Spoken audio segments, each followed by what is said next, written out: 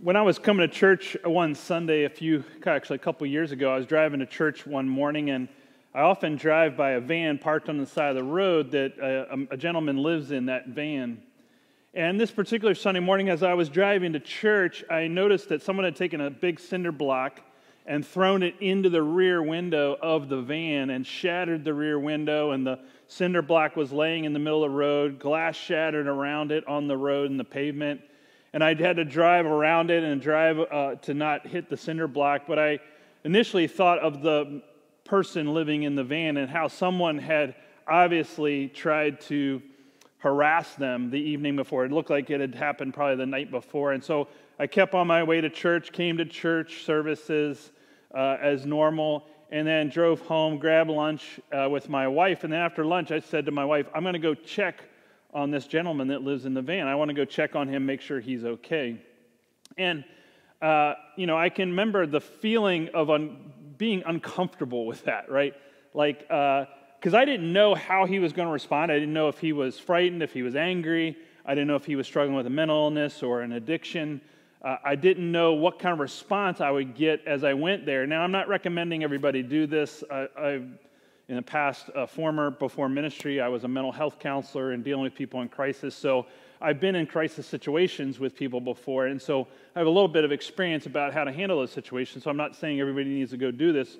What we are saying, though, is that there are times when God wants us to go love and care for somebody, and it can make us uncomfortable, right? We can be uncomfortable with what God is asking us to do. And sometimes loving people, caring for people is uncomfortable, especially when we don't know them, when they're different than we are, when we can't always understand what's going on in their lives. And sometimes loving people can also be a little messy, right? And so I went that afternoon to check on him, and I talked to him, and he opened up the door, and I'll never forget the smell that came out of the vehicle when he opened the door.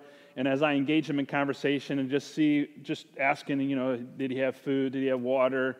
Did he need any help cleaning things up? All those things. I just checked on his basic needs and then asked him if he was okay. Like, I saw what had happened, and I just apologized. I said, I'm so sorry that happened to you. That wasn't a very nice thing for somebody to do. And he was a little rattled by it and upset by it.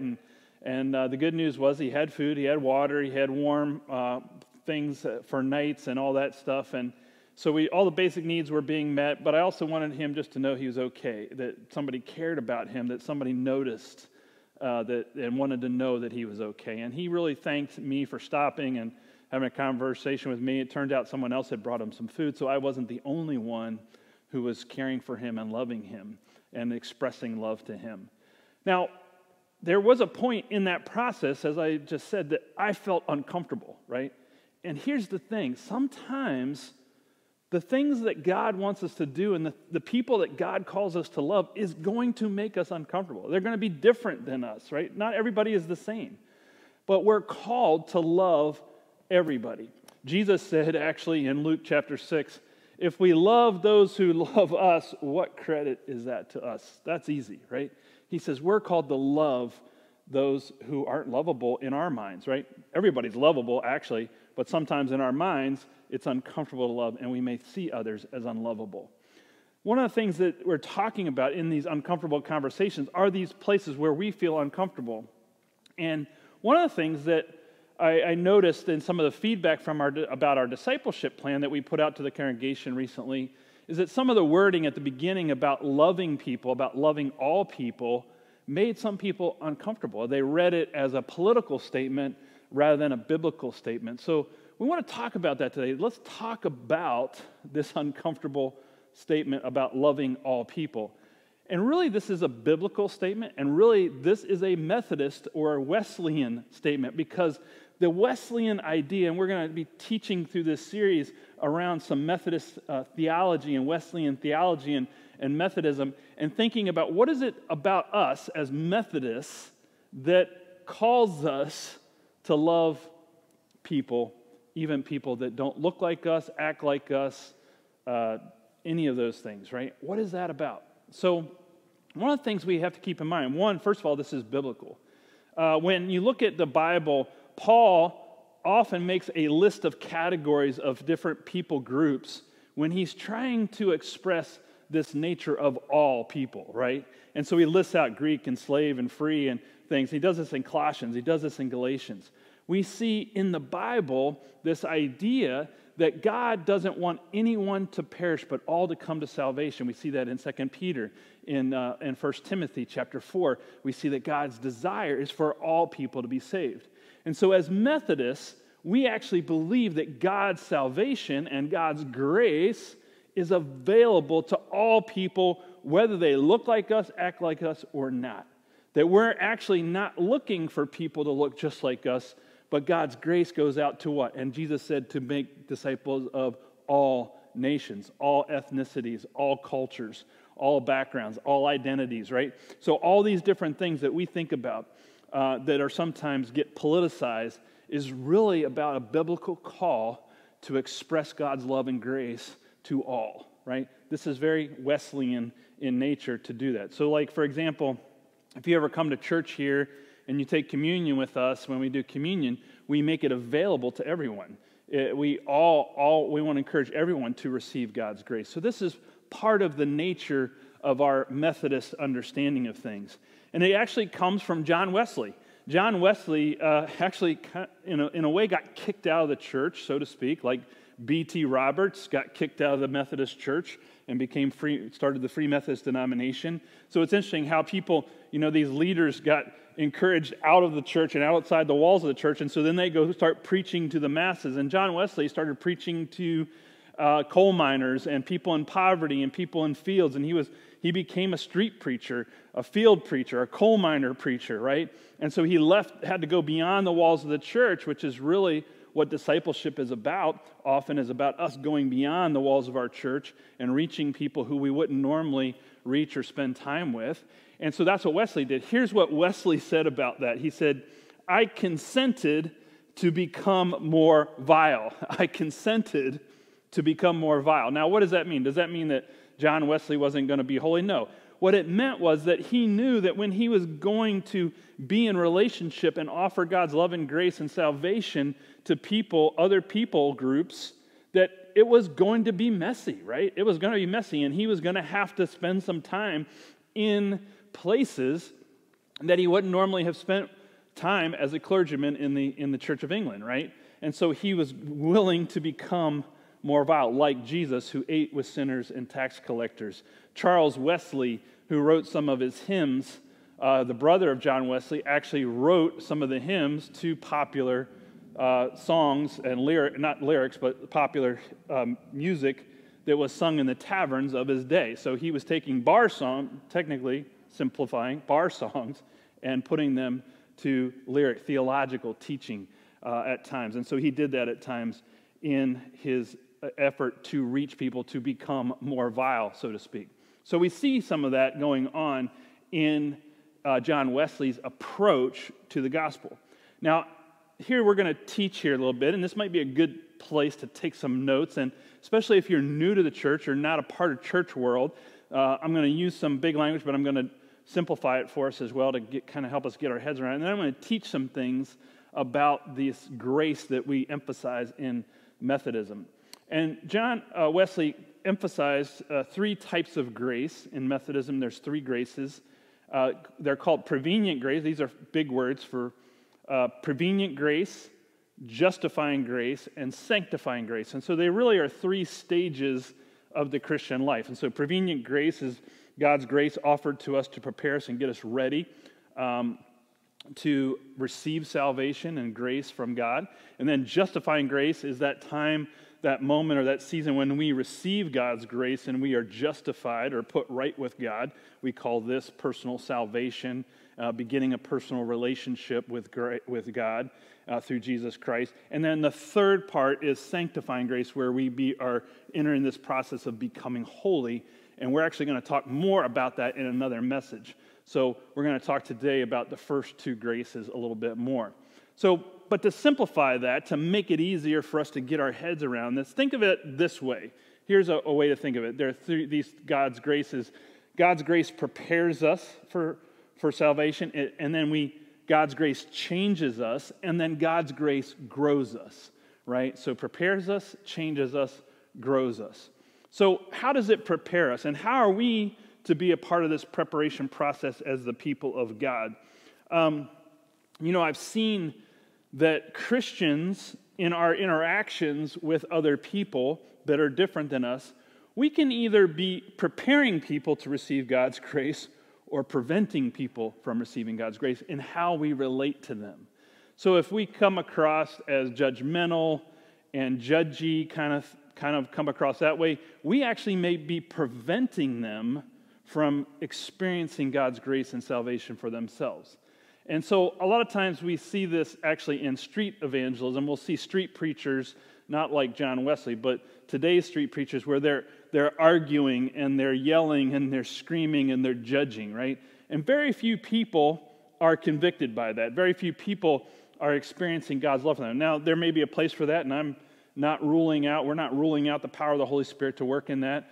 But I've seen street evangelists who try and debate and argue, and all it does is create more debate and argument. And then I've seen other people who go and love people, care for people, and as a result, they share salvation, share the gift of faith with those people, and people are accepting Christ because they feel cared and loved for. So this love and grace that cares for them actually begins to prepare them for the openness, for kind of cultivating the soil of their hearts to make them open to receive God's grace and love for themselves. So think about that. How we love and relate to people can either prepare them or prevent them from receiving God's love and grace for themselves. Think about that.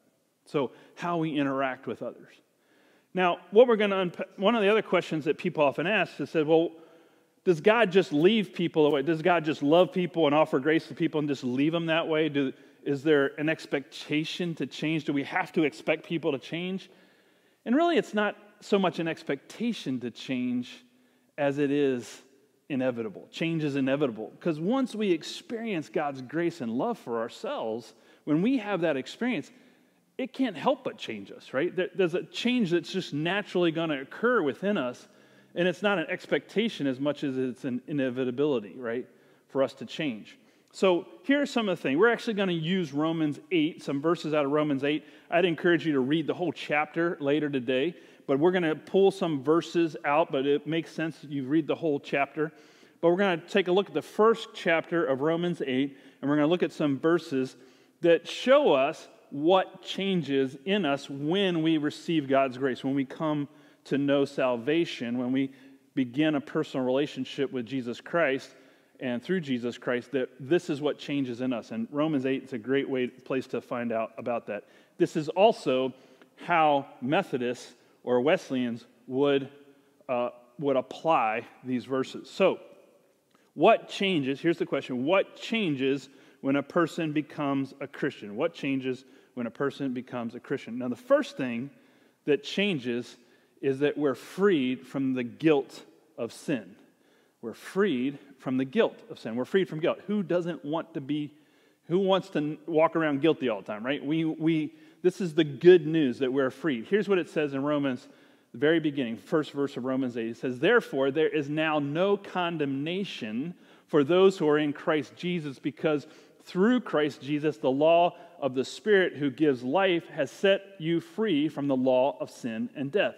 So at the moment of salvation or justification, we're put right with God, we're no longer condemned in Christ. We enter into Christ, and God sees Christ in us, and we are not condemned anymore. We're freed from the guilt of our sin.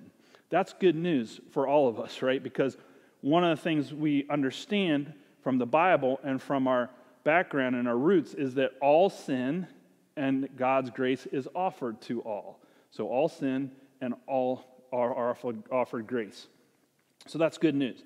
The second thing that changes, number 2, is that we now have a new desire to please God over our sinful desires. So we now all of a sudden have within us this desire that we didn't have before.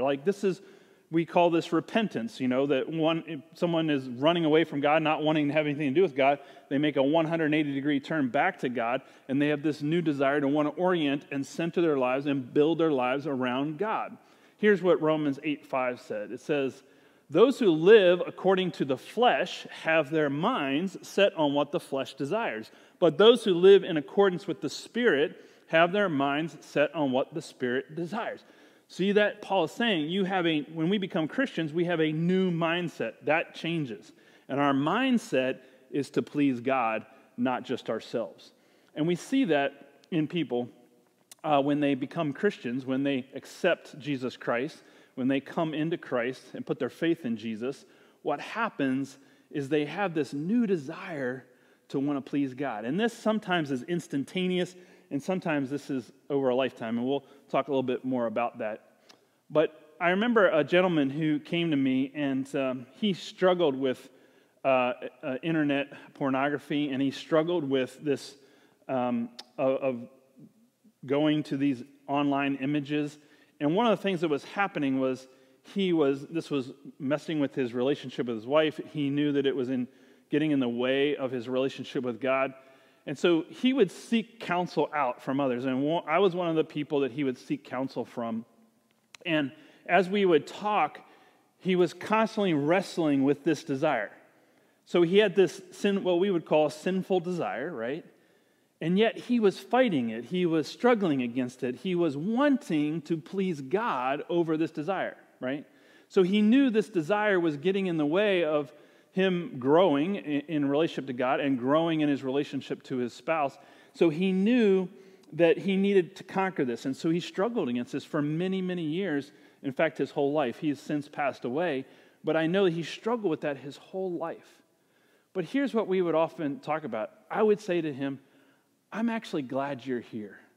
I'm glad you're talking about this, because this shows that you want to please God over your sinful desire. And so the struggle, just being engaged in the struggle with the sinful desire, is part of being a Christian, because that's the new orientation he got when he became a Christian. And when he became he was struggling with this before he became a Christian. Then he became a Christian, and now he began to see that this desire was not something that God wanted in his life, and he wanted to fight against it. And so his desire to please God was now at work in him, and not to please his desires. So that's something else that changes. Number 3, there's freedom from the power of sin. There's freedom from the power of sin. That's our third point. So our third idea is that freedom from the power of sin. And it says in Romans 8:9, you, however, are not in the realm of the flesh, but are in the realm of the Spirit, if indeed the Spirit of God lives in you. So when a person becomes a Christian, the Spirit of God begins to live in them. The Spirit of God comes into our lives, and we now have someone who helps us overcome the power of sin in our lives. Jesus has already conquered the power of sin in terms of our relationship with God, and we need the Holy Spirit to come alongside of us and help us with the power of sin, our sin nature, through the rest of our lives, the moment of salvation. And so we have this counselor, this advocate, this person of the Godhead who comes alongside of us and empowers us to no longer have this sin be at work in us. And so this idea, though, is connected to this Wesleyan idea, this Methodist idea, that we actually have to cooperate with the Holy Spirit. We have to kind of help work with the Holy Spirit in our lives, because if we don't, then we're just going to continue to live in sin. And this is why we see that even Christians continue to do things that are sinful. Even Christians aren't perfect. Christians don't get it all right. At the same time, I've seen people come to salvation and immediately their drug addiction is gone. Or immediately some behavior is immediately changed within 24 hours of them becoming Christians. And it's like the power of the Holy Spirit comes in and eradicates that particular sin from their lives. But it doesn't mean there aren't other sinful desires at work in them that really takes that lifelong, like we just shared with that other person, that lifelong journey to struggle against and conquer and to please God instead of our sinful desire. But the good news is that God gives us the Holy Spirit at the point of salvation to help us in that process, which we call sanctifying grace. We talked about earlier. We'll talk more about that here as well. So that's what we're talking about. So this freedom from the power of sin. And then the fourth thing that we would mention here is we get a new identity. Like, you get a new passport. You get a new license. You get a new identity, right? And the identity here is in Romans chapter 8, verse 16. It says, the Spirit himself testifies with our spirit that we are God's children. We are God's children. That's our new identity. And for the Christian, this new identity actually becomes the identity that we're to live into the future in the rest of our lives. So the moment of salvation, we become a Christian, or the season of salvation, and then from that point on, we live into this new identity as a child of God. That's good news as well, that we have this new person to become, to grow into, that sanctifying grace that grows us, right, into this new identity. And this identity becomes the primary identity over every other identity we may hold to in our lives. This is really neat because here's the thing that happens when we take on this new identity. That no matter where I go, when I meet other Christians, no matter whether or not if I travel around the world or travel into other cultures or other ethnic groups, if they're a Christian and I'm a Christian, we have the same identity. We are both children of God. And when this identity is at work in us as our primary identity, what we experience is community and unity. Because we have this shared identity that is primary for both of us over all the other identities we have, whether it's a national identity or ethnic identity or cultural identity. Those things shape us and are part of who we are. But this new identity actually helps create community and unity within us. I've seen this happen as I've traveled around the world and engaged people in different cultures, that when they're a Christian, I'm a Christian, even though we can't speak the same language, we have this shared identity that binds us together and unifies us together in ways that are unspoken. And if you've ever experienced that, you'll know that as well as a Christian. So that's something that happens. So the two things that really happen in us is this idea that we're freed and we're renewed, right? We have a freedom and we have a renewal that happens in us as Christians. So we're freed from the guilt of sin and the power of sin, and we now have a new desire to please God and a new identity to live into as a child of God. And so we're freed and renewed. And this sets us up perfectly for this life of sanctification or this life of spiritual growth where we experience God's grace that helps us to become holy. And we live a life of holiness. And so this really is great that God would do this, right? That God would set us up this way for this life of change and renewal within our own spirits.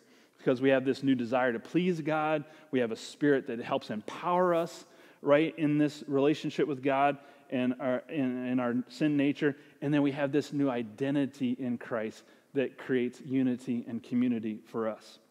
Now, you take in all of Romans 8, if you read the whole chapter, there's one other verse that we have to key in on this morning. That's verses 12 and 13. It says this. It says, therefore, brothers and sisters, we have an obligation, but it's not to the flesh to live according to it. For if you live according to the flesh, you will die. But if by the Spirit you put to death the misdeeds of the body, you will live. This still, so we have on the one end of Romans chapter 8, verse 1, we have, there's no condemnation, right? Awesome. And now there's also an obligation, right? There's no condemnation, but there's also an obligation to live as a child of God and to live into this freedom and this renewal that God has provided for us, and to start that journey. And we start that journey the moment we accept Christ in our lives. So I thought we'd understand that, I hope we understand, see, that if we're really experiencing the love of God at the depth of our souls, it's not that change is expected, it's that change is just naturally going to happen to us. Because when someone loves you deeply and cares for you deeply and offers you grace and love and forgiveness, the natural response is to love them back, right? The natural response, it's not an expected response, it's just a natural response to that, right? To being loved. And that's what God does for us in Jesus Christ. So I want to get back to our feelings of being uncomfortable loving other people. And I want us to just take a moment, and those of us particularly, if you're not a Christian, we're glad you're here. Thanks for being here. And I hope this has helped you understand what salvation happens in salvation, and that we pray that that would be a desire of yours. And if you want to know Christ, if you want to accept Christ for yourself, we'd be glad to pray with you and help usher in and invite you into the life of Christ yourself. I also want to talk to the Christians here today. Those of you who experienced what we just talked about. We want to say, I want you to just take a moment, and we're going to end this just by taking a moment to think back. Because when we've been a Christian a long time, it gets real easy to forget the initial feelings that God had for us. That initial feeling that I'm loved by God, I've accepted God's grace, and we're no longer condemned. Remember that feeling when you became a Christian? Maybe it was a day, maybe it was a moment, maybe it was a season of your life. But I want us to think back as Christians to that moment. What it felt like to be loved by God. What it felt like to no longer be condemned, to no longer be judged, but be offered forgiveness from sin. You remember that moment? You remember that day? You remember that season? Just think about that, how deeply you are loved by God. And what changed in your life that moment, that season? What changed about you? Did you get a new desire to follow God, to orient your life to God? Did you experience the power of the Holy Spirit at work in you? What happened inside of you? Remember that, because we can forget over the years what it was like. And here's the last question. Do you want that for other people? Do you want other people to experience the love and grace of Jesus Christ? Do you want them to experience the freedom and the renewal and the newness of life that you experienced in your life? And if so, maybe you and I have to become like John Wesley, be willing to become more vile, to be uncomfortable, and to have some uncomfortable conversations and have some uncomfortable relationships with people that are different than us, not because we want to be uncomfortable, but because we love them and we know that God loves them, that they matter to God. Let's pray together. God, we thank you that you loved us first, that even Jesus was willing to become more vile for us. He was willing to become flesh itself that Paul just talked about. He was willing to go to a cross and die on a cross and to become a criminal on a cross. He was willing to become the most vilest of all in human terms, but not in your terms, God. He was willing to take on our sin so that we could know that we are no longer condemned because of the crucifixion and the resurrection of Jesus. And so, Lord, thank you for your love poured out for us in Jesus Christ. And we pray that you would help us to love others that are different than us, to love all and to share God, your love, God, and your grace with all that we meet. That we not just exclude ourselves from other certain relationships because they make us uncomfortable. Help us to love people no matter what, because God, you love people no matter what. Thanks be to God. Amen.